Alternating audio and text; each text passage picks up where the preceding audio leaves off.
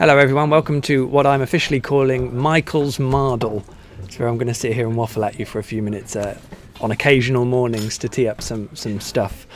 Of course we've got Colney Day coming up at lunchtime today, looking ahead to the derby on Sunday lunchtime. That's what all the talk has been about, of course, and you can catch the PinkUn Show from Wednesday night over at the Coach and Horses pub, where we did a lot of talking ahead of the derby. Personally, I still can't quite believe Luke Chambers decided to give up the moral high ground on the quotes gate this week over Nelson Oliveira, but we'll see if that has any intrinsic impact over the derby on Sunday, and I'll talk about Colney and Sunday in a moment. But first of all, let's have a look at a couple of bits that are in the papers today, because I think they're worth looking at.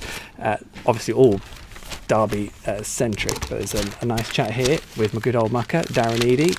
We get that in there, talking about the fact that he still gets booed at Portman Road, which I think he quite likes. There's a bit of him that quite likes that, most definitely, and he talks about that, and he's pretty open about it too.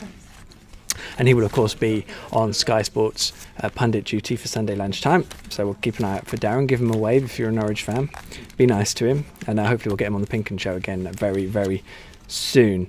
And of course, worth also pointing out in the EDP today, Ewan Roberts' column, there's a man who had some pretty fantastic experiences in the derby, and he knew all about it. Hopefully the Norwich squad that goes to Portman Road will know all about it. It's a kind of unusual setup this time, because for the first time in a long time Norwich have got a lot less derby experience than Ipswich, so that transition will probably be quite keenly watched.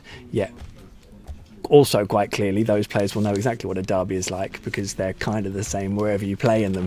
That's probably heresy to say that, but ultimately you play in a derby, you know you're gonna get some pretty thick treatment, and that's kind of how it works, isn't it? So another thing I wanted to flag up was, if you don't mind, my column today, which is with Alex Notman. He's a guy whose entire Norwich career ended in the derby, just 20 minutes into his first derby. It's a fascinating tale in terms of how he had to deal with that and what he went through, and what he's doing now as well. A lovely guy. It was really great to chat to Alex, and he was a very decent player. But to have your career ended, well, the injury took place when he was still only 22, is a tough one to take. So really interesting read there. I will put links to the key stories in the description-y bit on the PinkUn YouTube channel, youtube.com/the PinkUn channel, so the descriptions will be on there, and if this is on Facebook too and I get to post it on there, I'll put the links in the description there as well. One other thing I should flag up is this. It's 6 of our columnists.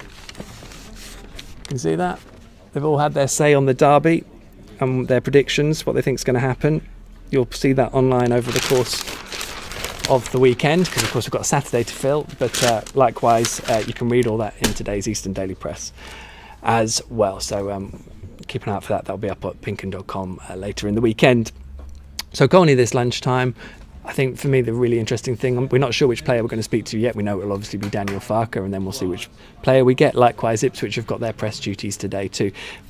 The tone will be really interesting. That will be the thing that will be, you imagine at this point the managers will want to be playing everything down, and they'll want to be taking control back from what their players have been saying in their absence over the course of the week. But we'll see what generally happens and what's said, because at this point things can get picked up really easily.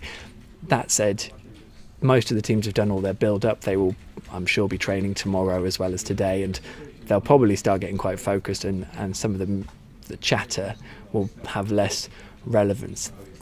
That said, I can't for the life of me imagine Mick McCarthy not trying to use things to his own advantage, and I'm almost certain that Daniel Farker would have looked at things at Colney and just explained to the players exactly what it means and how they need to treat it as a normal game.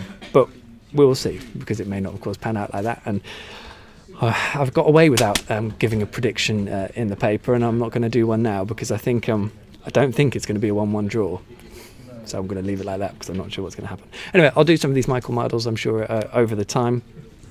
And don't forget, there is loads of Norwich City content on the PinkUn YouTube channel, and of course that filters into pinkun.com, where you can catch all the best analysis, build-up and live coverage of Sunday's derby and every Norwich City game. And hopefully we'll work out some way of doing some live broadcasting before Sunday's derby too. We haven't quite worked out whether it's going to be coaches or pub. We have become quite attached to broadcasting in pubs these days. Anyway, don't forget, all the press conference coverage will be coming your way on the usual PinkUn channels today, and that will lead you perfectly into Sunday's fun and games.